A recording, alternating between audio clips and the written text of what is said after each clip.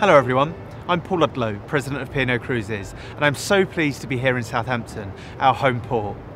Whilst I'm unable to be on board at the moment, it is certainly a cheering sight to see Ventura, as I've not seen any of our ships in person for quite some time.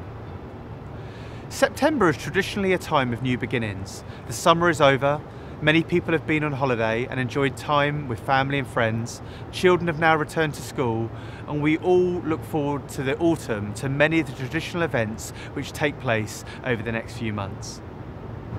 Latterly, we've been able to spend precious and much needed time with those who are close to us, and some people have taken a holiday abroad, whilst the majority have opted for a staycation, which serve to remind us just how beautiful it is here in the UK.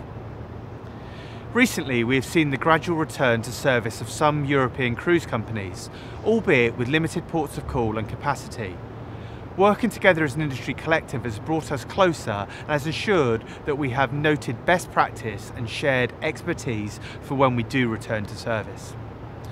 We're also talking to the communities we visit around the world, who rely on tourism for the vast proportion of their income. And there are certainly signs of hope and the ability and will to open up to cruising. As well as the industry bodies, we are currently working with many of the most brilliant minds in science, as well as government at the highest level. We're nearing the conclusion of these conversations regarding our new approved health protocols. We have set up operational teams to put these in place, and I hope to be able to share more detail on this in the next few weeks. Whilst adherence to these protocols on board and ongoing vigilance will be critical, this will always be coupled with still giving our mutual guests the well-deserved and memorable holidays for which we are known, with all the standout moments on board and experiences ashore. This is what we have always done and will continue to do. And so, looking ahead, with evolving restrictions on travel from the UK, unfortunately it is necessary to extend the current pause to the beginning of next year. These further cancellations to our cruises vary according to ship and itinerary, but sadly we are cancelling all cruises due to depart in 2020 as well as early 2021. All of the details are highlighted on our website, POCruises.com, but as an overall summary, we are cancelling all Caribbean cruises up to the end of January, and all cruises from and to Southampton up to February, apart from Arcadia and Aurora, which have already been announced as being cancelled through to the end of their spring world cruises.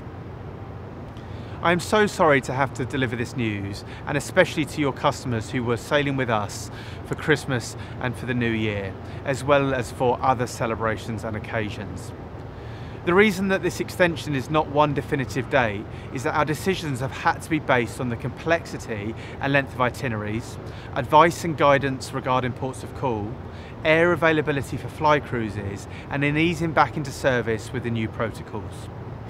As before, your customers who are booked on a cruise which is cancelled will be notified and will automatically receive an enhanced 125% future cruise credit.